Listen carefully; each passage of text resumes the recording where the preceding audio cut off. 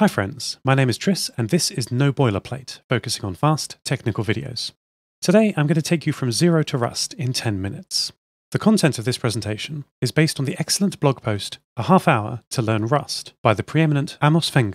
Amos's incredible deep dive tutorials were a big part of my Rust journey, and you should read everything he's ever written. I find Amos's fast articles to be exactly compatible with how my brain works, and so, after telling dozens of people to go read this article, I decided to just make a video on it.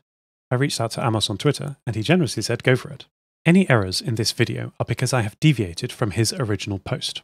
As Amos says, instead of focusing on one or two concepts, we are going to go through as many Rust snippets as possible and explain what the keywords and symbols they contain mean. This is going to be fast. I need you to read and listen at the same time. Ride the pause button if you need to. I believe in you. After you have installed Rust from rustup.rs, you are ready to begin.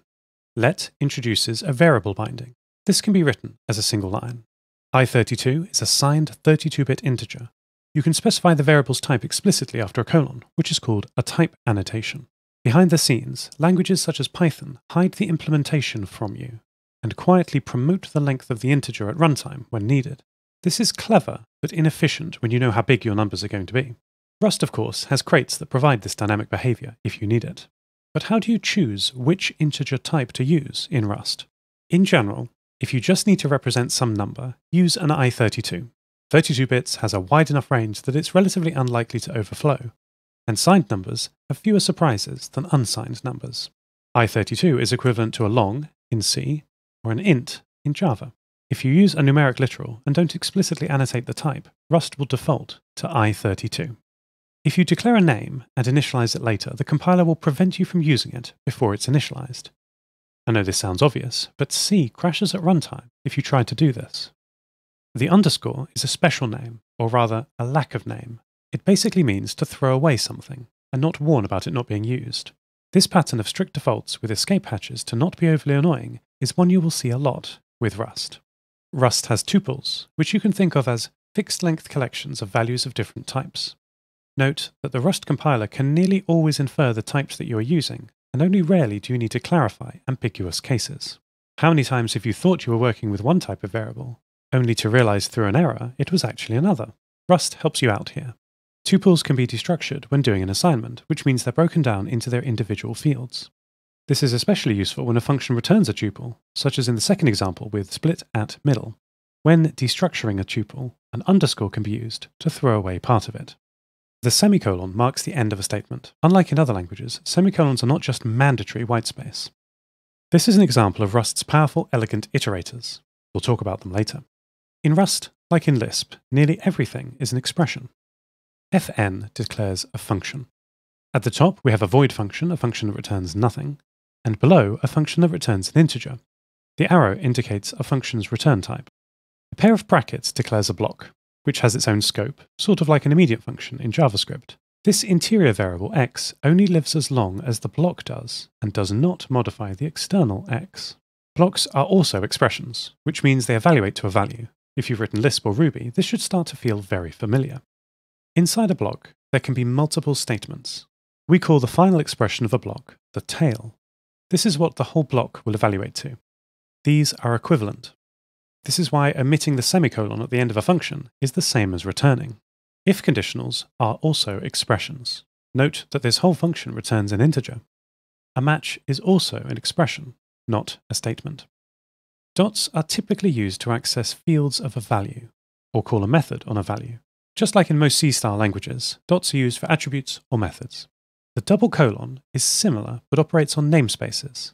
This distinction provides great clarity between if you're using a property or a namespace. In the first example, std is a crate, which is a library, cmp is a module, which is a source file, and min is a function. The use directive can bring names from other namespaces into scope. Rust has strict scoping rules. If you don't see it in your source code, it's not available.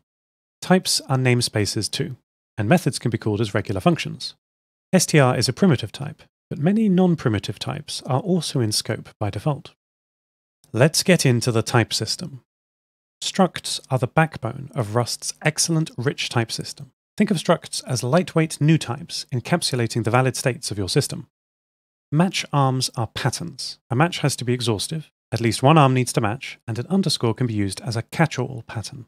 In addition to these primitive integer matches, you can also match deeply nested data and destructure it for ease of use. You can declare methods on your own types, like here where we're adding an isPositive method to our new number struct, and then we can use our new methods like usual. Variable bindings are immutable by default, which means their interior can't be mutated, and also they cannot be assigned to. Those of you coming from functional languages like Haskell will be very pleased to see immutability by default, rather than other C-like languages which typically have immutability added on later through keywords like const.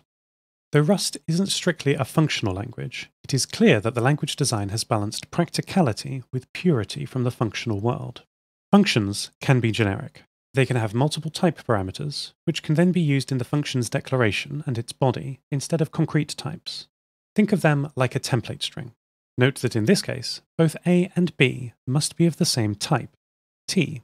The standard library type, vec, which is a heap allocated array, is generic. v1 is a vector of integers, v2 is a vector of booleans. Behind the scenes, vectors use an array and swap it out for a larger array at runtime when it reaches full capacity. Speaking of vec, it comes with a macro that gives us more or less vec literals. v1 is a vector of integers, i32 as usual, and v2 is a vector of booleans.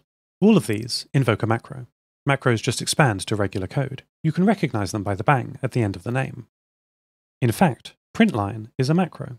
This expands to something that has the same effect as the second block here. Panic is also a macro. It violently stops execution with an error message and the file name and line number of the error. Submethods also panic.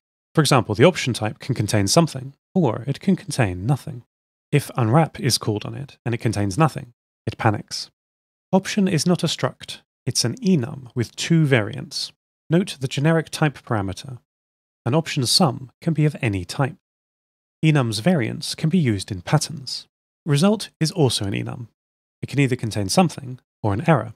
It also panics when unwrapped and containing an error. Functions that can fail typically return a result, like here, where we're creating a UTF-8 string from bytes.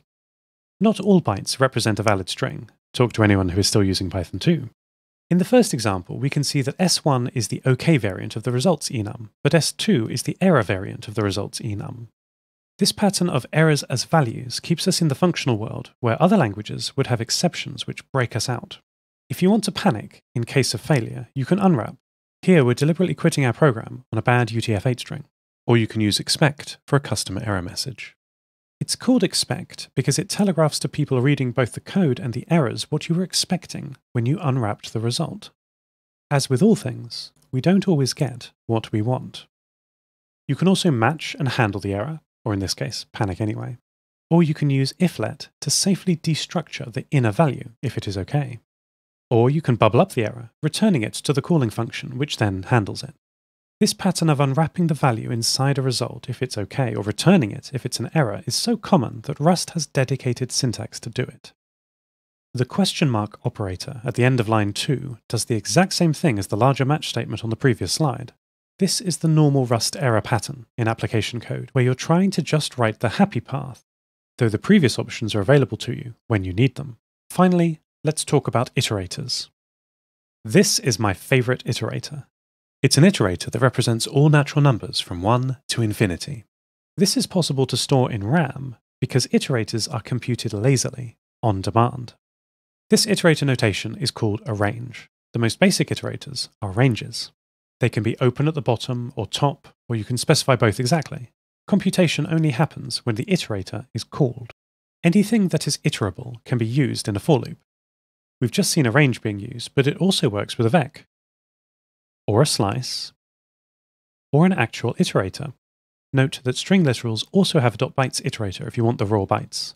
Rust's char type is a Unicode scalar value that is always a valid character. You can use an iterator in a for loop even if the iterator items are filtered and mapped and flattened. This fluent interface pattern you will find everywhere in Rust. Not classes, not mutating shared data. Modeling your program state as structs, and then writing functions to move between these valid states, makes invalid states unrepresentable.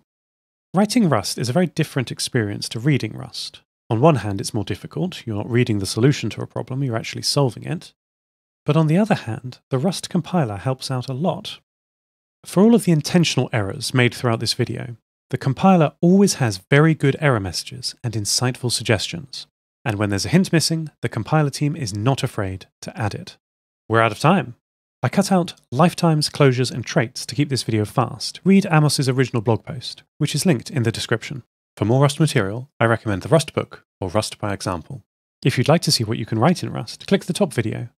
I used it to make a fun retro computer visualization for my Hope Punk podcast, Lost Terminal. And if you'd like to watch more of my fast technical videos, click the bottom video. Transcripts and Markdown source code are available on GitHub, links in the description. Thank you so much for watching. See you next time.